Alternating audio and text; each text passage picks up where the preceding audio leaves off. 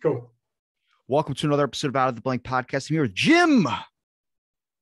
Hey, how you doing? Jim, you have the funnest name in the world. Jim. Jiminy. Jiminy Cricket now. Jim, I don't know what we're going to talk about, but if I had to give the driving steering wheel, the road to success, the path to progress, where would you take it, man? Where would I take it? I would take it down paths. I love paths. I love tracks. I love routeways. I love the big open road. And so I would take you along on one of my walks. I would like to stroll down a little walk down either memory lane or maybe a path of what you feel like you enjoy most into the world. How about that? That's a deep one. Well, that's true. What do I enjoy most in the world? Well, I'm an archaeologist, so I love anything to do with the past. You know, the further back in time, the more it interests me. And I love landscapes. I love the historic landscape. Which, like for instance, like with archaeology, that's such a big, huge, to quote Donald Trump, that's such a large, vast amount of like history. What do you particularly prefer? Like, because my mascot's the dodo bird, so I like an underdog character, but I also love the glacial period. I think that was like a very interesting thing. I don't know if it was because of Ice Age, the movie, that kind of sparked my interest into it, but more on the fact of like, I don't know, the animals just seemed more primal to me than the ones that like we have today. Yeah, well, the whole landscape was more primal, wasn't it? I mean, it was wilder, and you know, in somewhere like Britain, where it's quite, you know, the landscape is quite tame, and the animals are quite tame. Actually, you know, you don't have to go very far back in time to start finding things like wolves and cave bears and huge, great big cattle known as aurochs, which were at times, you know, sort of 6 foot at the shoulder.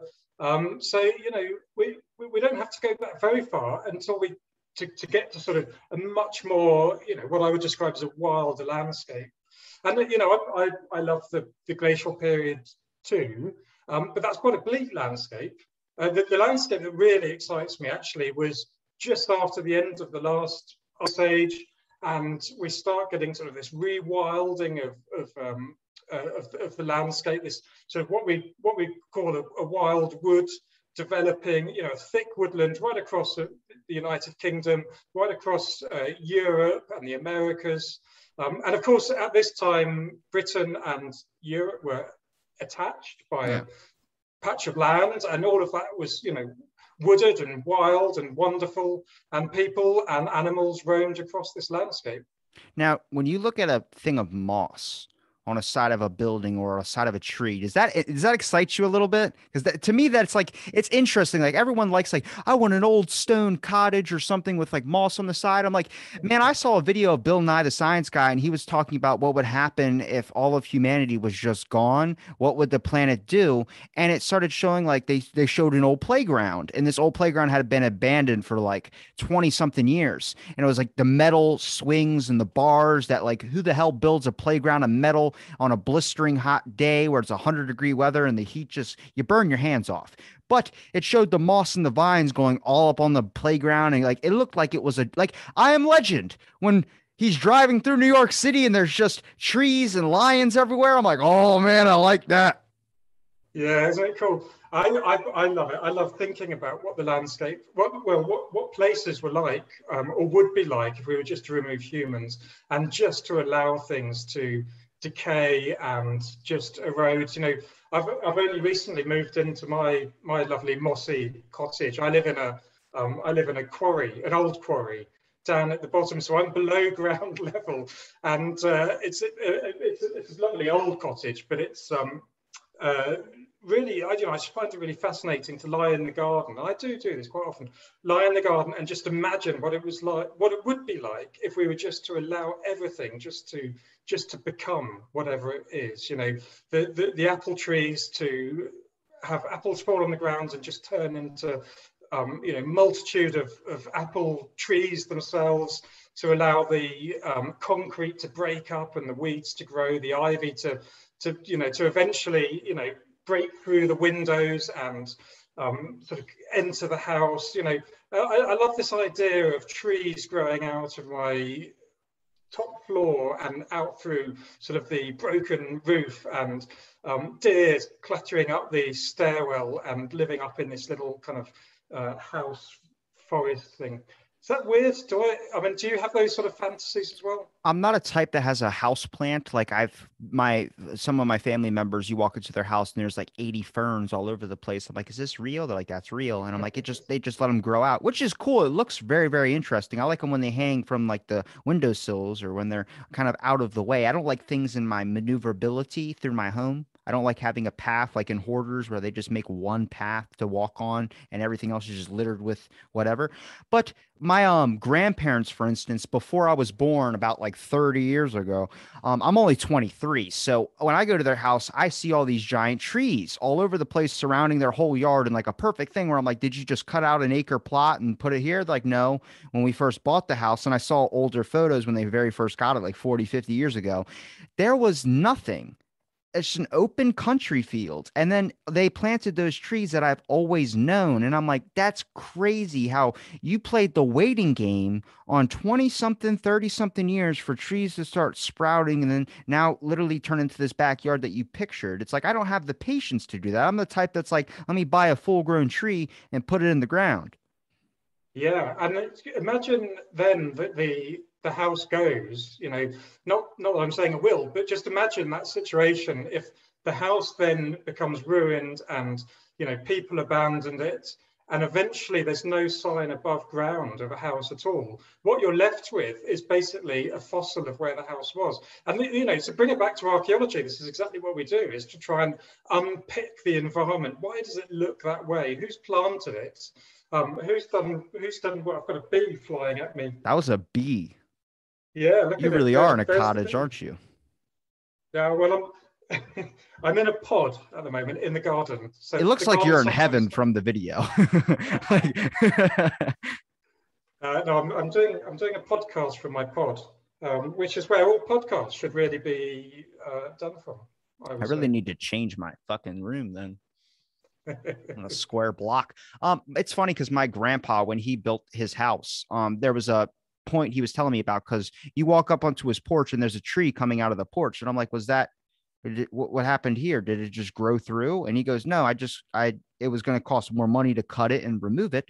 I decided, fuck it, I'm going to add it into my house. And I was like, that's interesting how like I wouldn't have even thought about doing that. But you notice without, like, they took out that tree I think last year because it ended up falling over after it was hit by lightning. And it's like, there's something different about the whole thing now. There's no shade where it was shade before. There's like, and we might say it might take the long waiting game, 50 years for these trees to grow. Sure.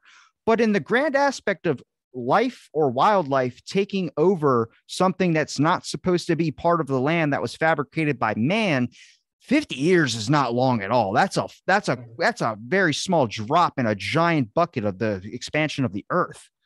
Absolutely. It's a great thing to do as well. We have developed a way of life that is so separate from the rest of the natural world that, what we need to be doing is actually bringing all of these things, to live closer to nature, live closer to wildlife. I love the idea. I'd love to have a tree growing through my house. Unfortunately, having a pod as my office in the garden is as close as I can get. But even that's good. I love that. I love being able to be, surrounded by these creatures. What's your dream scenario of like a heavenly place for you? Not like what would your ideal environment be? I always talk about if I had like a good amount of money, I would build a little studio, just one little small place for myself but I would have a giant window where I'm looking straight ahead right now instead of just a wall. I would have a giant window that was overlooking some water where I could like do like amazing things, like build a garden or something, but at the same time, probably fill it with a bunch of like crazy exotic animals and just have them run rampant like my own zoo. Yeah, I love that idea. I don't know if I had all the money in the world. I don't know. I think I would still carry on living in the same place that I live in at the moment. I've got this. I think it's because we moved here only a couple of years ago, a little bit before lockdown, in fact, and we spent lockdown in our quarry, and I love it. I feel completely at home here. I feel it's a strange feeling. I feel like every atom of my body wants to disintegrate and go into the soil. That's why I want to burrow in even further and become just like mud, basically. I just want to become mud in this garden. You picked the best profession to be an archaeologist if you like dirt. Yeah. I don't like to get my hands dirty, mostly because I have OCD. I got to clean it immediately. But once you get like camping, for instance, I would like to go back before we ended up ruining the sky to where I couldn't see the stars as much as I do before, because that's like the one thing that I think can really change your aspect of what life is when you look up in the stars and you realize how minuscule you are. Don't take it as a way as that you don't mean anything. Take it as a way as that every problem that you have in front of you right now is so minuscule in the grand aspect of just the hum of life. I mean, I used to do my recordings like every other day, or whenever I had a day off, I would just record. Now I'm on the aspect of I want to set them all for one day. So then when I do have my day off, I can truly go outside, sit, take in the scenery, get a little hammered. I don't know, but it's an experience. When you really walk outside and you can feel the warmth on your skin, there's people out there that don't even know what that's like. Yeah, absolutely. And I mean, talking about the dark skies at night, I mean, that's what our ancestors would have seen. They would have been sat around the campfire, they would have been looking up at the stars, they would have seen them clearly, they would have told their stories, they would have talked about their gods, their goddesses, their myths, their legends. And I want to do that. I want to get back to that. I try and do that with my children, just lie in the garden and let's tell stories. I had a talk with my friend. Well, it's my buddy's mom's boyfriend. That's a fucking mouthful and a half. But I was talking to him about the Amish people. I was like, yeah, I came across some Amish people at my local gas station. And I was like, holy. And it was the time when they turned 18, Rumspringa, where they go out and explore the world and see if they want to live out here or they want to go back and live the nice, peaceful, easy lifestyle of, well, it's not easy, but compared to everything that the world deals with social media is probably might be a tad bit easier. They don't believe in COVID, by the way. They don't have cell phones. That's what they said. That's their answer they gave me. I was okay, respect. But he was telling me, he's like, yeah, I used to actually work with Amish people. You used to go, like, if you get some food from their market, he goes, it's really weird. I don't know how they deal with the sanitary stuff because they don't really shower. And but he goes, when you needed something welded on your truck, they would weld it for half the price of what a garage would cost you. And they're good at what they do. They can build homes. I'm like, yeah, if you really look at the Amish lifestyle, you really wouldn't miss everything that we have now, like bills. Bills are because we have appliances that we want the luxury of using. And if we don't use them, we lose them. Amish people don't have to worry about that. They use candlelight instead of electricity. Mortgage on a house or paying for property or paying whatever you got to pay. They build their own house. They cut around that. They make so much money where they don't have to ever worry about paying bills because they don't have any bills. It's all theirs. It's all man-made. And I go, yeah, they probably don't have a want to know what the cell phone is, to want to know what all these devices are because they've never had it in their life. It's like if someone asked me, what would you like to, if you were bald? I don't know. I've never been bald. So I don't know what that experience, what it could get me. Could I get laid even more if I was bald? I don't know, but I don't want to experience it because I'm not. Well, as someone who's gradually going bald, I see some hair. I want to know what the experience is like. I hope it is as you describe it. Getting laid every day. Obviously not. Obviously not.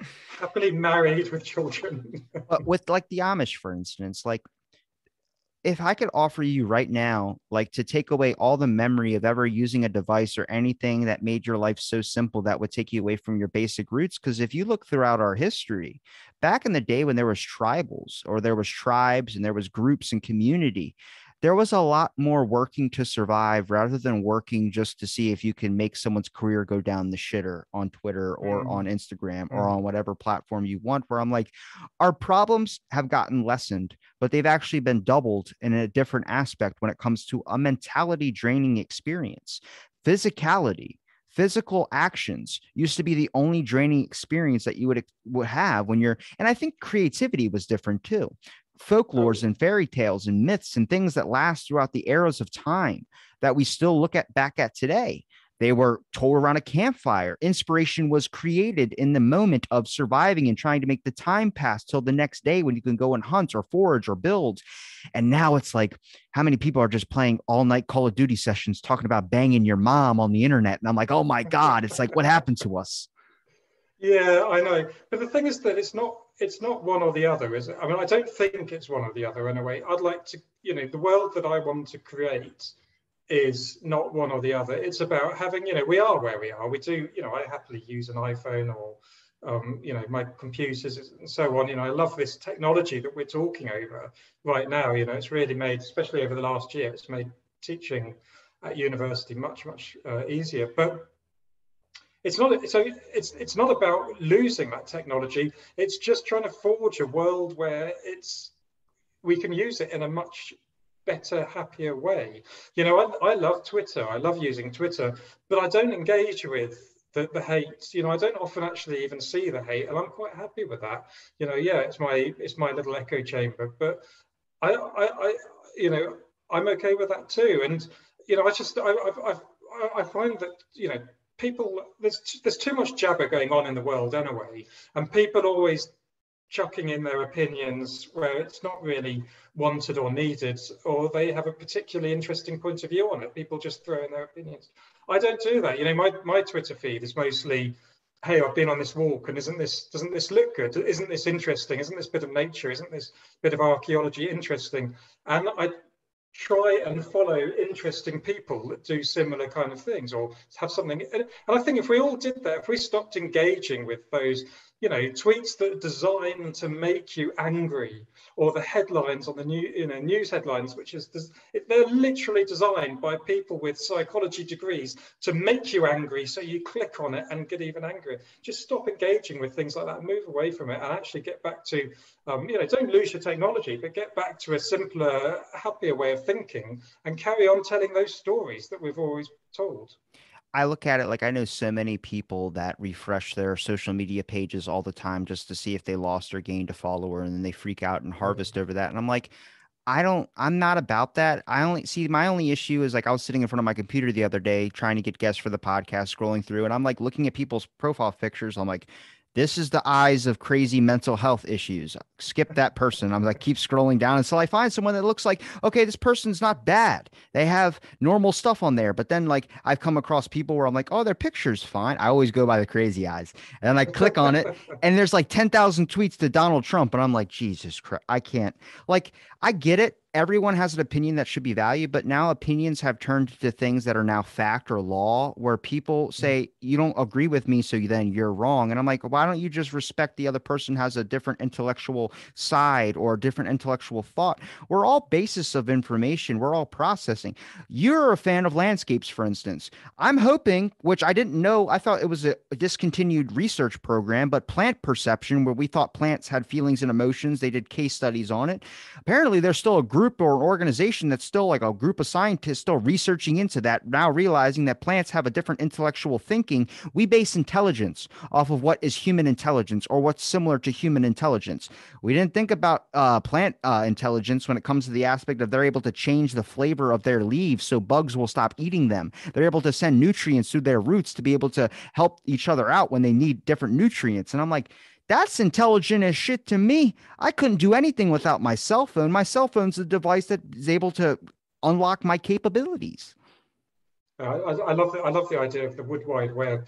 I mean, I find it extraordinary, and I just love walking around woodlands and getting that feeling. You don't need to know necessarily, you don't need to know everything about them, but just the feeling you get back from them. It's really tremendously rewarding places. I mean, one of the things that I think we've lost, and I think that, Twitter and all these other social media sites have made much worse, is the lack of face-to-face conversation. It's so easy to be angry with someone, isn't it, when you can't actually see them? They're just an idea, an abstract idea floating somewhere in cyberspace. And it makes me think of in the Neolithic period in Britain, we created these great big monuments known as henge monuments, which were like sort of big arenas.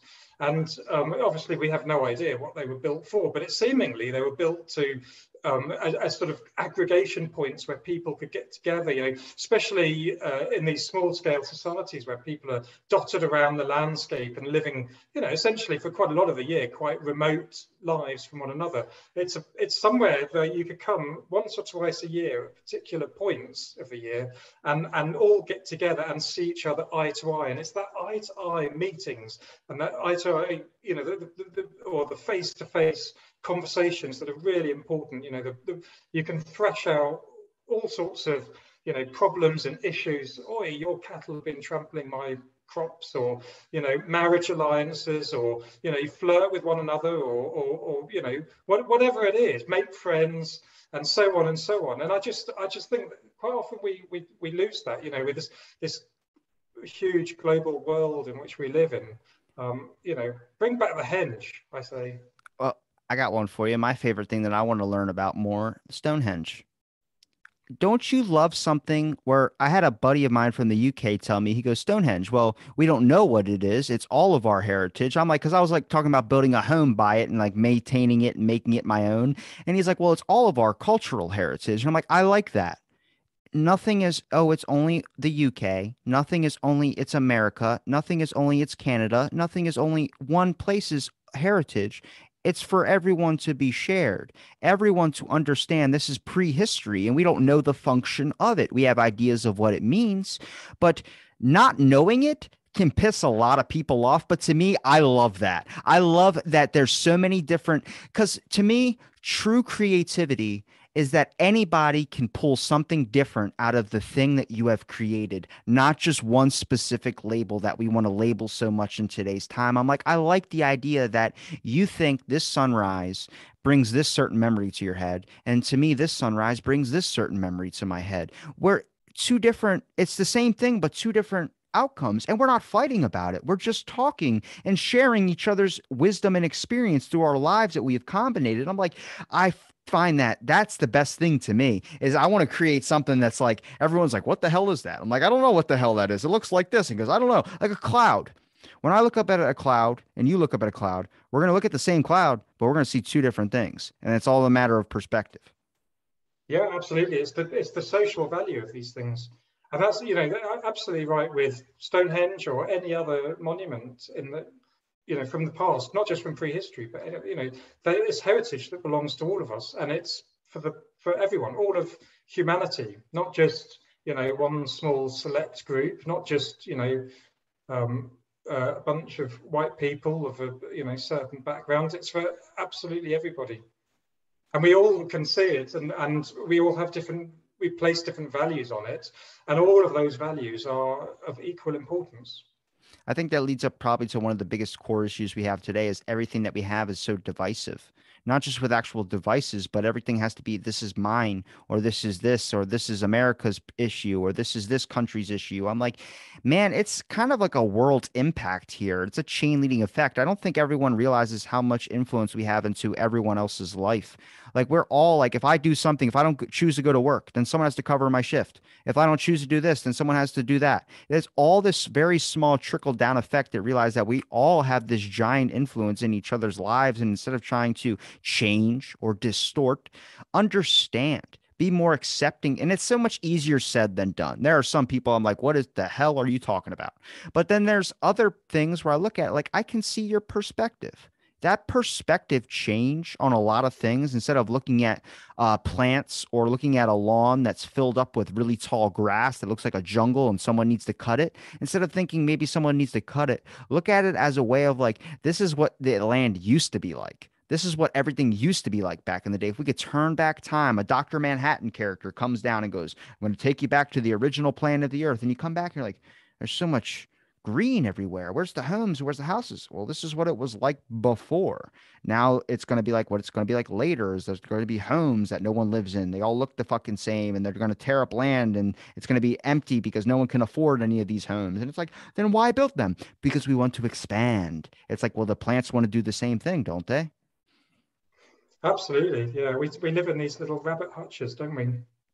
But I'm speaking as a privileged white man, and I can, I have a wonderful house where I'm able to have bits of land that I can turn over Do you have an a wild infinity area. pool?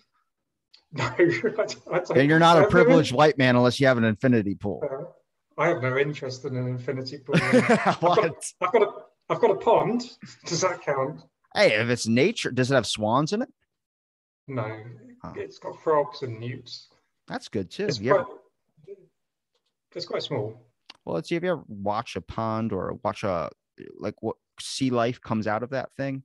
Where you look at like an amphibian when they go from a tadpole and then they see a giant frogs. Like every day, I'll hear like just in like a little canal or something by my house, I'll hear bullfrogs, the banjo. It sounds like a banjo Yeah. pluck, and I'm like, that's you will notice like when you truly take a minute and step outside, every problem that you have going on in your own head, there's so much more out there, a balance of an ecosystem, an environment that is somehow surviving and self-sustaining and refreshing. The best example I could give you is when an ocean wave hits the sand and it turns up that new sand and puts down the old or recedes back. It's this constant reuse and reflush of this just immense power in such a way you can't even really describe it.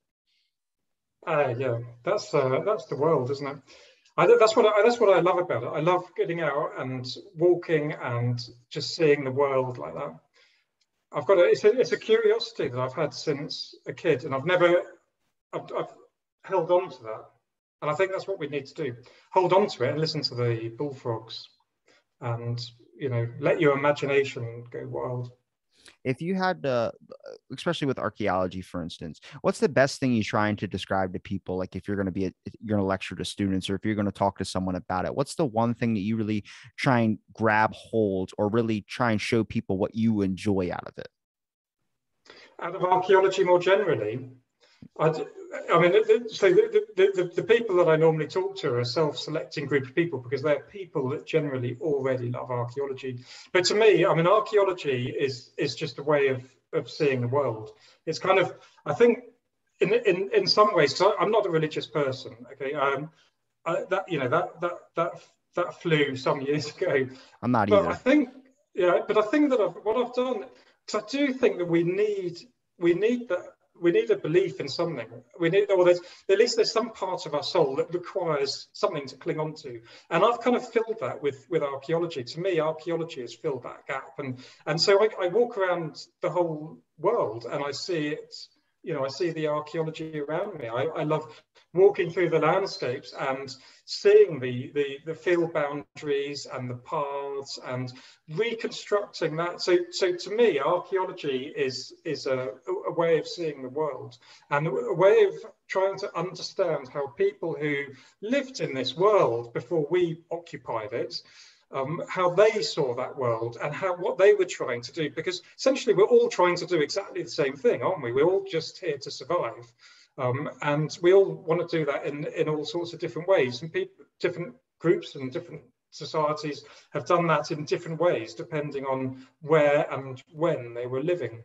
And to me, that's awe-inspiring. So when you talk about the looking up at the stars at night and feeling very, very tiny, and that's actually a good thing. It really makes you feel. It makes you feel like this little, all these problems dissolve away, and it makes you feel a bit part. For me, archaeology does that as well. I just feel like this small, infinitesimally small little mote of dust in the vast expanse of humanity, and my problems that have been vexing me that particular day because why doesn't this student understand that? Why does this colleague of mine demand this, and don't they understand this and this? All of these little tiny problems that we all have, they just dissolve away. They disappear when you start looking. When I start thinking about my place in that timeline, in that humanity, in all of humanity's timeline, I should say. Do you ever wonder what you're leaving behind? Like, I know we look at examinations through history and we can look at the past and then we look at like, oh, I bet these people at that time never thought we'd be researching about them. My grandma had passed away in March and we didn't know this, but like we've been cleaning out and getting all her stuff from her old house. And my mom lifted up one of these vases, and under the vase, it said to my mom, a message to her that was taped and it was written 1970. So that's like 50 something years. And I'm like, damn, like you understand why she didn't want you like sending all of her stuff to stores to sell or going to a thrift store. She had left messages all over where you don't know that my mom would have never came across that if she would have just thrown it out or if she would have gave it to some store, but she looked under it and found that. Some random person could have found that in 2050 and been like, who the hell's Marla? That's my mom's name. Like, who the hell's this person? It's like that. That's what I like is like, I wonder if I do that now, who will come across that? There was a person that found a message in a bottle. It was a giant thing you can look up. The girl had died. She got into a car accident in like 2019. And this bottle was just found like last month. And it had a phone number on it. And it was the girl's old cell phone. And the mom had not discontinued the phone, had kept the phone as like a memory thing. I don't know if she kept paying the plan or whatever it was, but I guess, or she started using it or something like that. But she got a voicemail, and it was this guy saying, I found this bottle. I found your bottle or whatever. And it had the favorite quote from Bill and Ted's Excellent Adventure. And it was like, it had some quote. I can't repeat that. I don't know what it was, but she called, they left a voicemail. The lady called back and there's this whole news story about it. And it's like this all inspiring thing. I'm like, yeah, you don't know like how many people, like when they leave the locks on the fence and there's like J and K forever. And they end up getting divorced after 10 kids and then whatever happens there. But you look at like the journey, who's going to come across a piece that you leave behind. I look at it like, my buddy said to me, he goes, yeah, I always, whenever you go on a hike, you grab a walking stick, always a walking stick. You always got the like cool, you just attracted to it like a lightsaber for a Jedi. And my buddy goes, yeah, I just stuck the walking stick right in the ground and left it for the next person to have. And I was like, you left it for the next person? Because yeah, someone's going to use that stick on a walk and hopefully they'll do the same thing I did. And it repeats and repeats and repeats. And I'm like, yeah, but I was if some dude like me just looks at it like a stick and starts banging it against a tree. He goes, and that's what the stick ends up doing. But for that, I found that off the beaten path and I left it on the path for someone to be able to find. And I'm like, damn, leaving small messages. Yeah, I love that. That's what we should all be doing, shouldn't we? We're thinking about other people. We're leaving something behind for other people to use. It's not about mine. It's about, I love that idea. And yeah, I mean, you said, do I ever think about what I'm leaving behind all the time? I think that's what thinking archaeologically does. It makes you think about your footprint, so which is exactly why, I lie in the garden and I think about what will this house here look like if, no one was ever to move into it after us and all of humanity was just to disappear and nature to take its course. What does that archaeology look like? Well, I mean, it would be, it becomes stratified layers, wouldn't it? Layers of glass and concrete and stone. But, at some point as the rafters rot and give in and the roof collapses, I suppose the first floor concertina down into the ground floor, my bookshelves will become, what will happen to the books? I mean, I suppose they'd tip over and they'd become some kind of peaty lair. And, you'd, I suppose, get things living in it and burrowing into them. And eventually, you're just left with this sort of layers of materials that an archaeologist in the future could come along and excavate and reinterpret and reconstruct to a certain amount what my life and my family's life would have looked like. We wouldn't be able to get it completely right, and they wouldn't necessarily know our names and our language and the rest of it, but they could reconstruct to a certain extent our lives. And that to me would be wonderful. I kind of, it's a weird fantasy, I appreciate, but I kind of have this fantasy of what they make of that, and I think that would be a great tribute to us. And I see that in the same way when I reconstruct the lives of Neolithic, of Neolithic people in the past. I try and get into their head. I can't, of course, but I've got to try. I mean, that's literally what my job is to try and understand them and to reconstruct their lives the best I can. And that's the greatest honor I can offer them, is to build on, to try and understand them better, and through that understand myself better and the world in which I live and the way in which I want to live that life. I don't think in a million years the people who built the pyramids or the Sphinx would have thought that their whole entire monuments or whatever they were building these things for were going to end up being something that we would look at as national beauties or treasures. That literally people go there to see what they would call an enlightenment of God. You know, it's like I'm so glad that, like, for instance, like Mount Everest. It's very, very dangerous to do that. I'm so glad it is because I think that's like one of the natural things out there that really hasn't been influenced or touched in a certain way. I like that there's these things that we have that are natural, these land zones, these Yellowstone, for instance, is a big one a lot of people mention, but it's not the same because you end up might preserve part of that area, but you've affected around it and it taints the soil. And after a while, that soil starts to lead and corrode the rest of it, even if you're not even in that area. You could be a couple miles away. A small little or fraction of just a slight measure of influence that's not supposed to naturally be there affects the whole ecosystem and throws it out of whack. You know, you start to see like geysers, for instance. There's probably a shit ton of them back in the day. We have a lot of deactive ones, but hey, back in the day, it was probably a big issue for a lot of people. Oh, are you going to cook some food tonight? Yeah, I'm just going to throw it over to the geyser. You know what I'm saying? It's like, it's interesting to look in that mindset, have your mind go off on some things, because I think it brings some more interest into history. And as much as people like history or like looking into it to try and sort out all the craziness that happened with it, not talking about archaeology or anthropology, I'm mostly talking about when someone learns the real history of the real story of Christopher Columbus and they lose their shit, much like you should, but it's from an anthropologist perspective, you got to think at the time period that that was in, what they were thinking. They didn't think it was going to, the world, we've evolved. In 20 years, the cell phone, the internet has hit in such mass capabilities where when you were 10, 11 years old, you would have never thought that we would be in the direction where you could talk to someone from the US through your Zoom computer right now. It's bonkers, isn't it? It's absolutely bonkers.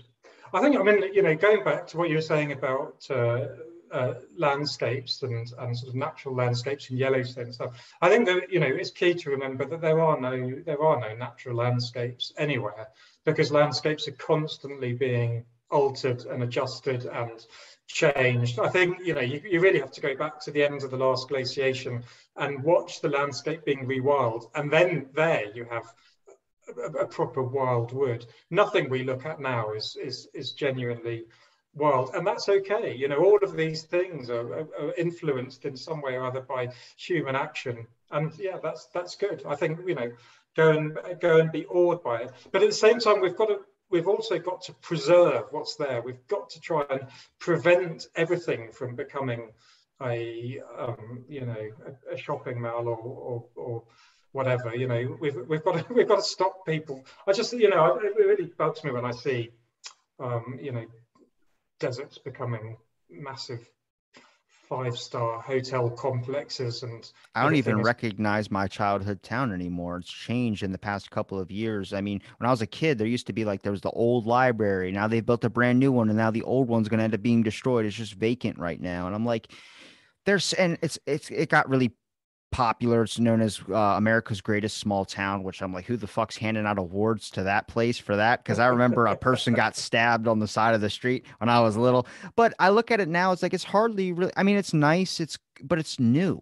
It's way too new. There was an old retro movie store where you could go and buy the DVDs when you had to go in person before Netflix, play a pinball game, you know, on the old school pinball machines. Now it's what, a Verizon wireless store. And I'm like, man, I get it. And I'm like, I get it because the new kids, that's going to be the nostalgia for them when they grow, you know, when they get older, that's what they're living in. That's what they're used to. But I look at it like there is so much, especially during COVID, how many businesses and people started to work from home, where businesses decided, let the people work from home. They don't need to come into the office. They're more effective at home.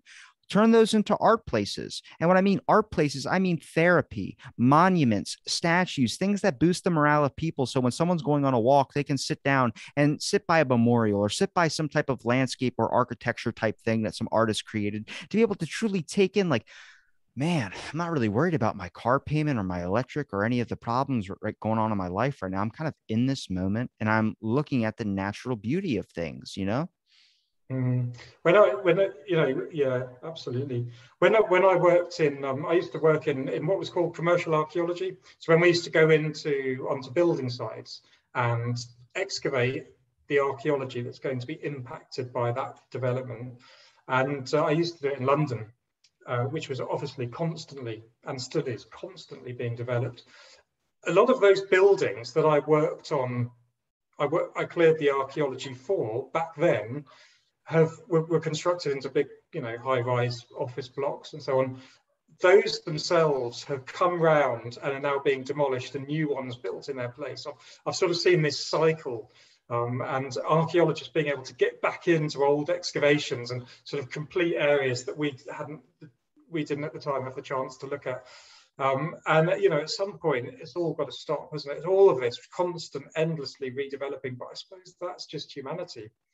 It's just that it's become more destructive now. At least back in the Neolithic period, when they built the new sets of monuments came along, and everyone started doing that. The old monuments they don't get completely erased; they get sort of repurposed and reused, but they don't get destroyed altogether. Well, there was two people that reacted to the mentality: if it's not broke, don't fix it. There was the people that said, if it's not broke, don't fix it. Then there became a group of people that are now the majority where it's, I'm going to make a break so I can fix it. And then, like, for instance, the Walmart I used to have 10 years ago was just a regular Walmart.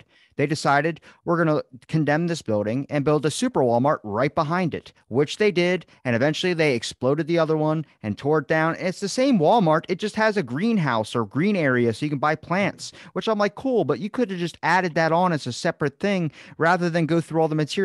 Well, no, we wanted to expand.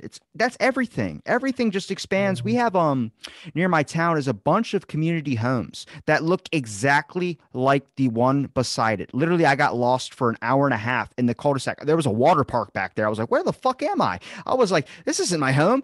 But there are so many homes that are vacant because people can't afford to live in those things. So I'm like, what's the point of having this there? Well, in case we do get someone that goes in there, I'm like, you just tore up 2 miles of just straight trees and all that for this? Like, really? It's not, you have them right over there, like not even a mile down the road. Why do you need them here? Well, this area is better. We can build a fountain. I'm like, cool. The fountain's awesome. But at the same time, it's not worth taking down trees that take ages to grow. Oh yeah, that's the big problem, and that's happening everywhere, isn't it? Is that this march of development has a habit of actually of removing things from the natural world which are irreplaceable or take a very, very long time to replace. Well, it used to be like this thing of like, I want nature there, but I want it in my backyard. Now it's like, I don't want to see a fucking sliver of evidence of it even existing. I want grass, but I also like artificial grass. I like trees, but I only want one tree. I don't want a bunch of them going around. And I'm like, when did we decide that, like, we just don't want any of it here at all? We just rather have building upon building upon building upon building. If you talk to anyone from major cities in the States, they'll tell you, man, it's like a vacation out here. I'm like, what? Because you have room to breathe and walk? Like, I'm in a beach town. I smell air 24/7 of salt water. It's amazing. I'm so used to it. People go, this is a vacation spot. For me, I'm like, it's home. I want to go out into the mountains. I want to go experience something I have not seen, because all I've seen is sand and water, sand and water. It's beautiful. Sure, I'll send you some sunset and some sunrise photos that'll blow your fucking mind. But I want to see a river. I want to see a nice tree. I want to see things that I don't really have, because all we have here are really scrawny, skinny ones, because it's just, we want homes here, not really the area of landscapes. I don't want to see my fucking neighbors. That's the big thing. I that is the human urge to see other things, isn't it? It's to move around and to see different landscapes. That's existed. That's why we've spread. That's why we left Africa and we spread to every single possible corner of the world. It's just this desire for humans to keep moving, and combined with a sort of curiosity. It's why we've come to dominate the planet. That's okay, and go with those feelings. But we've got to somehow protect what's left of the natural world. I think we'll end up getting a better grasp. I mean, with the environmental push that we're all really seeing. But I'm like, man, how much of it is actually doing what they're saying they're supposed to be doing? Like PETA's not doing anything good for anybody. They're doing the dumbest ways of like banning animal slurs. I'm like, okay, but you have a very important role to play, and you're not really doing the thing that you're supposed to be doing. Environmental places, they They do what they're trying to do by stopping like oil spills and trying to do all this stuff, but they get outmoneyed. And it's like, man, we should have the people that are trying to take care of the world for future generations. Like I look in the future aspect. What's going to be like for my grandkids? What's going to be like for my little nephew when he grows up? He's growing up in a world where I had social media and all this stuff when I was 13. He had it when he was born. So it's like very, very strange to see what the implications of what that's going to do for future generations, which is what I'm worried about. The mental health crisis is not getting better. It's getting worse. I think that's a combination of technology, social media, the influences that we can all see, like a bomb go off in a fucking town square on our cell phones, but also the fact there's not a whole lot of environment that's really bringing like a sense of calm, and it's going to be okay when you look at a sunrise or a sunset and you realize this one thing that I'm looking at is everyone is experiencing this, but we're all pulling something different out of it. It's an information that is getting projected into our heads that we're all getting a piece of a giant puzzle to.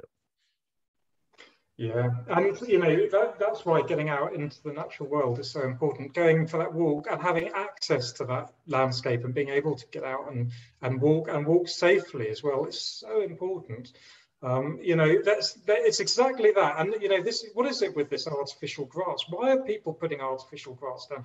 And you know this fad for putting decking on absolutely everything. You know we need the grass. We need that natural world, and it's so much more interesting, exciting.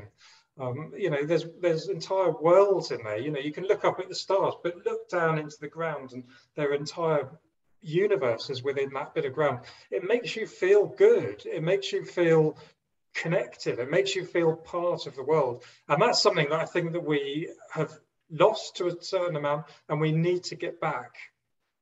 However that is, and I think that there is a change. You know, it feels to me like there's a change, and I'm not necessarily someone with my finger on the pulse, so maybe I'm wrong, but it feels like things have turned a corner a bit. There's more of an acceptance of climate change and a sense that we do need to be doing something, even if we're not quite there yet, even if we're not quite doing that thing we need to do. Even just accepting that, for me, feels like a result right now. So you know, I feel like things are changing, and I think the last year has really made us all engage with the environment around us in a really different way. Well, what And after 3 weeks of shutdown in Venice, dolphins started coming back into the channel and it's the water was getting amazing. clear. And it's like you hear that type of thing. It's like, what else could we do if we just put a halt? Which I was like, yeah, lockdown was good for, the planet, wasn't good for the people that were trying to survive, the economy and all that. But I look at an aspect of like, what are you willing? I think it's about the sales pitch. When the start of all these industries and companies, oil, gas, whatever you want to say, was being the idea being pushed onto the table in a giant board meeting room, I like to picture. I think if someone would have sale pitched it like this, yeah, this is going to be cheaper and it's going to be more effective. But if we find the way to spend more money, and as soon as you say more money, people like roll their eyes like, fuck, I don't want to spend more money. So the idea is already tossed out. But you go, but if we spend more money, we can find a better, effective way where the real reward is the fact that this planet's going to last longer than we're doing to it right now. But it wasn't sale pitched that way. It was because it's all a characteristic of people that have never cared about the generation after them. And I think that's what's interesting about the generations that are going on now is they have a giant push for the future generations. They want it to be the best thing possible, which is like anytime before, any generation has never cared. Like I was going back to my buddy's mom's boyfriend. I was asking him, I was like, what do you think about this? He goes, it's not going to be in my lifetime. I'm like, that's why we're in the fucking situation we're in, because people like you never. He's like, I don't care. It doesn't affect me. I won't be alive. And I'm like, oh my God. Yeah, that's it. It's all about what we're, I love archaeology, and I look to the past and I try and follow these footsteps, but it's all about the footsteps we leave, the footprints we leave behind, and looking to the future as well. That's the most key thing. And to be honest, my generation is being shown up, and generations above me are being shown up by the younger generations. To be honest, my children have a better understanding of climate change and what's needed and what they need to do than I think anyone in my generation, and people in the what we call the baby boomer generation. I think that there's a better understanding of what's required, and that gives me some hope. I think that the future is positive. I do But too, we've got Jim. to we've got to fight. We've got to fight for the landscape around us. We've got to fight for the preservation of the natural world, because we have such destructive machinery nowadays that we can do things that we could never do in the past. It's no longer small scale, it's on a massive scale, and there's big money involved. So we've got to fight for it, but I have a lot of positivity about the future. I do too, Jim. And I appreciate you for doing my podcast, man. I know it was a weird experience getting a random message about doing a show, but you gave me that chance, and that's all it really takes. And I would love to have you on again if you want to come back on the podcast too. Oh, I'd love to come back. Well, Jim, where can people find, is it just your Twitter page, or is there another links that you have you want to promote? No, I don't. I mean, I don't. I'm not great at social media. I should be much better because I love being connected. But at the moment, Twitter is the main way that you can access me publicly. And I'm just going to carry on doing my walks. I'm writing about walking in the past, and that's just sort of taking over my life at the moment. So hopefully at some point I'll have a book about moving around and walking in the past and all of these things that we've talked about. But right now I need to go and lie in the garden and just kind of merge back into the mud. What's the book called? At the moment it's called Rome, ROAM. These things may change, but yeah, at the moment it's about Rome, and it's about the human urge to roam, exactly what we've been talking about, this desire just to move around the landscape, to create footprints, to create paths, and then paths lead to tracks and routeways, and they lead to big roads and the great big American open road. I love all of these things. It excites me so much, but they all have an origin somewhere. So well, it's about those. I'll make sure I'm going to link your links in the description as well. I'm definitely going to have you on when you create that book too. Hopefully sooner than that too, as well, depending on when your release for the book is. But Jim, it's been a pleasure having you on. Is there anything you want to say to the people out there before we end it? Get walking, guys. Get out there, enjoy the landscape, and get walking.